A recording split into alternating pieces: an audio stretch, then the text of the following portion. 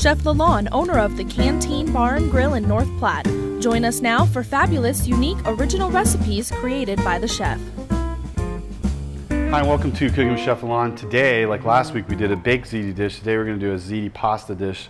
So I want to use up some zucchini, and this is zucchini from my garden. And what I've done is I've taken the zucchini and just run it right through a shredder, like a box shredder, just by hand. Then I've taken a couple of Italian sausages right out of the casing, and we're going to crumble that up. That's actually going to be the garnish on the top. We've got our cooked ziti, and we've got some of our pre-made Alfredo, and it's really just a little bit of garlic sauteed in some butter, and then we reduce cream and we add some egg yolks to it, so it's just a little thick. And it's just a base we use for making our real Alfredo. We've got some Parmesan cheese, a little olive oil. I'll show you how to put this together. Real simple dish. All right, what we're going to do is we're going to start off. We're going to brown this sausage up, and then we're going to drain this, and then we'll put some of this other ingredients together for you here. All right, our sausage is nice and browned up. And what we're going to do is just reserve this and drain off all the excess oil. We're going to go ahead and use this same pan because we want all these flavors in there, and we're going to start right again.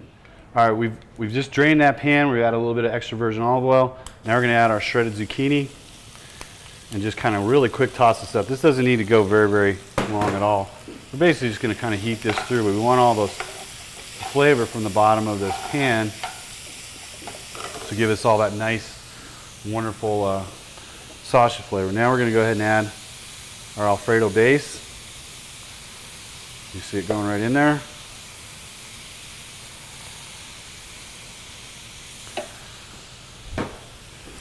Going to do a quick stir. Now, lots of zucchini in this. You can see it coming together. Now we want to season this lightly with a little bit of salt and pepper. We're going to add a little bit of fresh parsley right to this. And then our pasta goes right into this. And we're just going to heat our pasta up. And once this heats up, we're ready to dish this baby up. All right, then we're going to add just a little bit of cheese to this. And we're going to take this off the heat and just kind of stir that cheese in.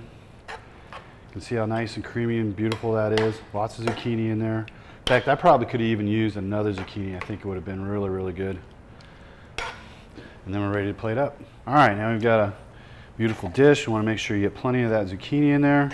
This is pretty rich, so we're not going to dish a whole lot of this. Just like about so. Then we're going to wipe this down. Want a little bit of cheese, and then we're going to go ahead and garnish this with some of our cooked sausage right on the top, just to give it a little bit of protein and just a fun little kind of look. Maybe a little chopped parsley, and there you go.